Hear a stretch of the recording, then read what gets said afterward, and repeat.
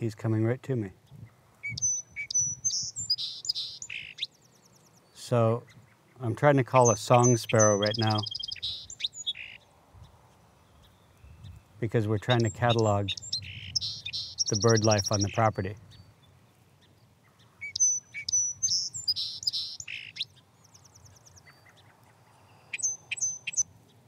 That's amazing.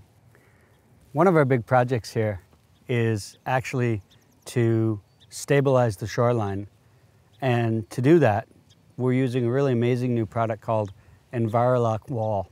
And you take these bags that you can see behind me here, and you fill them with soil. And it's actually an engineered system where you lay a layer of bags, you put in spikes or anchors, you offset the next layer of bags like you would with a brick wall, and then you just keep building the wall that way. And the beautiful thing about that is that you can vegetate the wall when you're done. In this case, we're going to be hydroseeding. We built an herb garden in town, and we put herbs in all the pockets in the front of it, and it will vegetate, and you won't even know there's a wall there.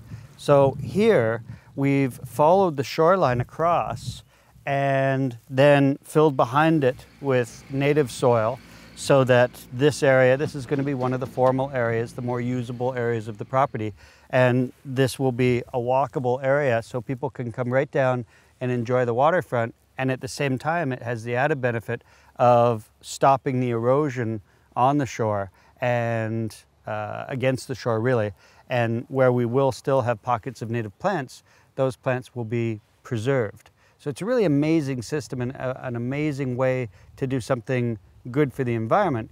The other beautiful part of it is normally people would do this with either natural stone or cast stone walls, and because you're using these bags and you're using soil, then you're not blasting material out of the earth and toting it all around the province with diesel engines. So there's a lot of environmental benefits to that, and these are rated for 120 years. So that's phenomenal.